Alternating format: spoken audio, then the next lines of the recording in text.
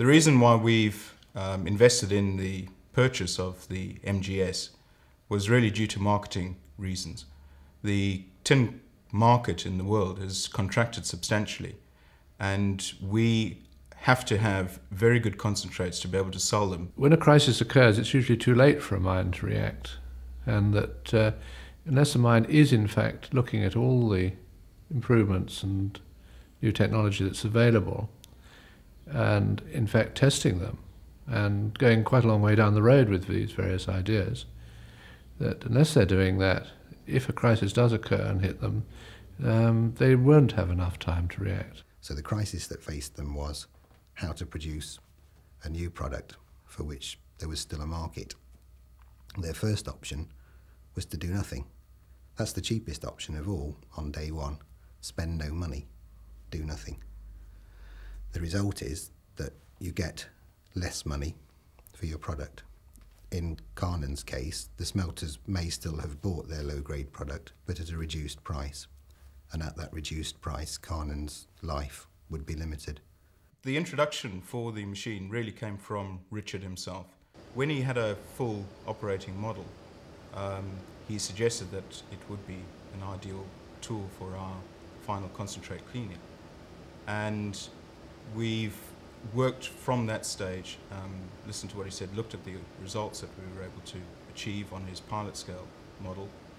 And in fact, prior to actually purchasing the machine, Richard had one of his early models which we actually put into circuit so we could fully test it, bring up a full set of results and statistics so that we could then quantify and prove to ourselves to a very high degree of certainty that the machine would do what was being claimed for it on our particular ore. Well, to have the machine installed on site, there are many benefits. For a start, you can run the machine continuously at the full load, full throughput, and you can do the various sampling whenever you want, and the plant itself has got excellent facilities. It was very easy to be aware of the progress of the development of the machine, and then it was quite easy to sort of say, well, if we're going to trial anything, we want to trial something that we can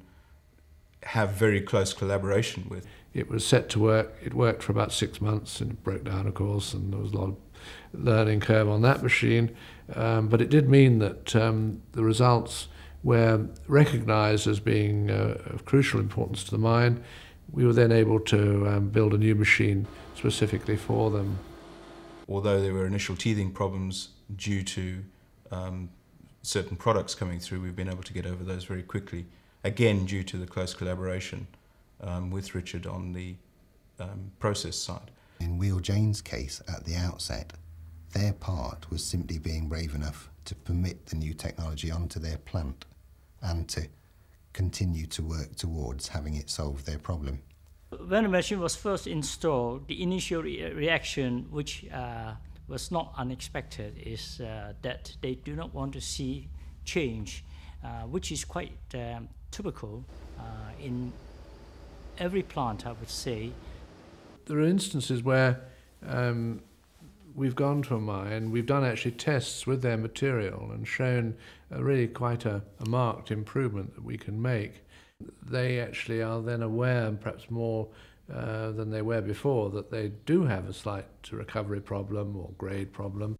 They've beefed up their production and said, no, thank you, we don't need you.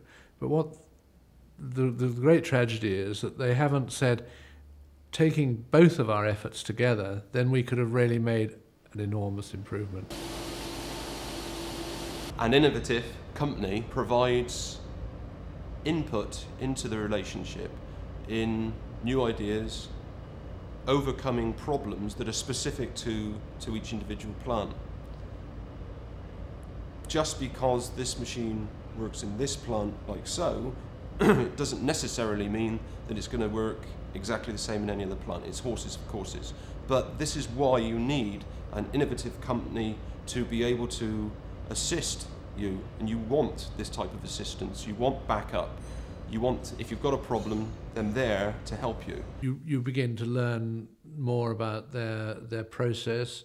and they of course learned in parallel more about yours, and this is the way it works. This is where the partnership and the cooperation can pay off, and of course the equipment that you're developing, you never develop a piece of equipment just purely in a laboratory and then you go along and say that's it.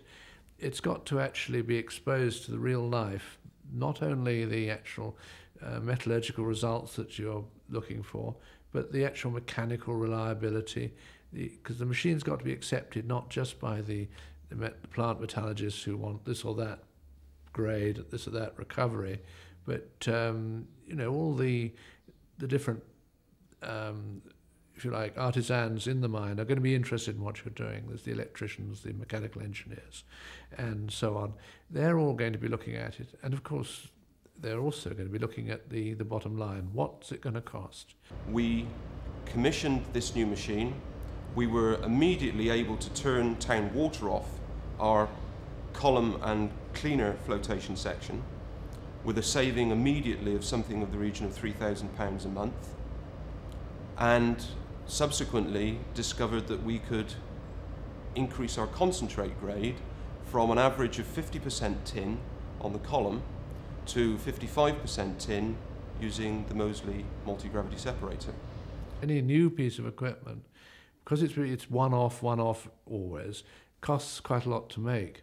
And this is another thing that mining companies often find difficult to reconcile.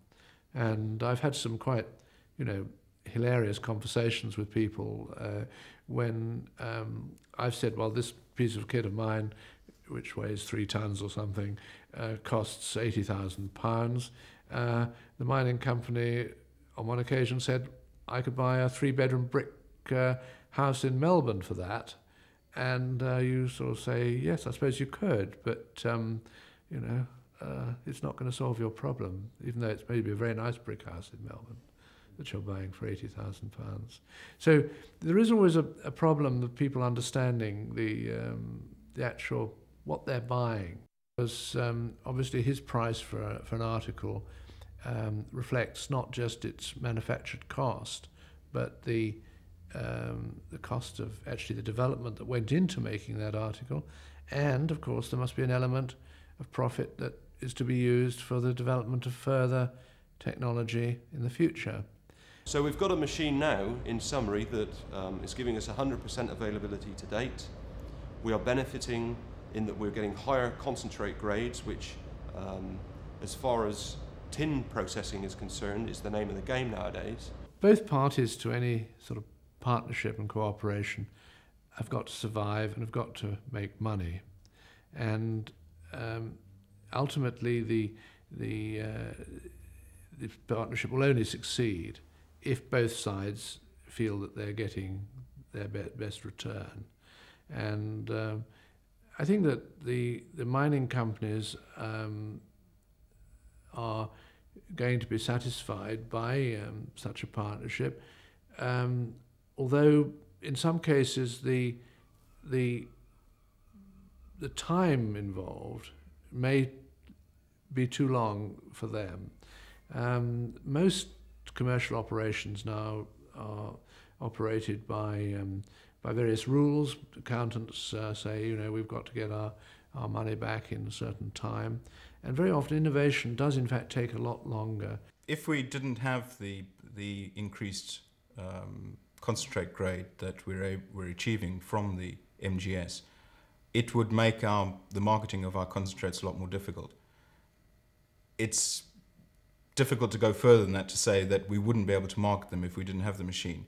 But certainly we found it very easy to renegotiate our contracts for this forthcoming year with the certain knowledge that we could offer higher grade concentrates. We've actually gained something in the region of 1 to 2% economic recovery. That's recovery multiplied by our net smelter return. And as a consequence of that, the machine has paid for itself, or the new machine has paid for itself in a very short period of time indeed, a matter of months. We are now settling down to fine-tune the machine because I think we can actually get better results from it, which will come with time as we do some further test work and some further experimentation. Well, I think in the Wheal Jane experience that we had, which we just talked about, we really were a lifeline, and the economic significance of the machine was between success or failure of their whole operation. The results that it gave meant that they could sell their tin at the grade that they wanted to, and they not only could achieve that grade that was required, they actually made enormous savings in their operation after they put it in, and it gave them benefit all down the line. And of course now we're looking at some new ideas as well. So we haven't stopped. Nothing ever stops. You know, we've got to always keep going.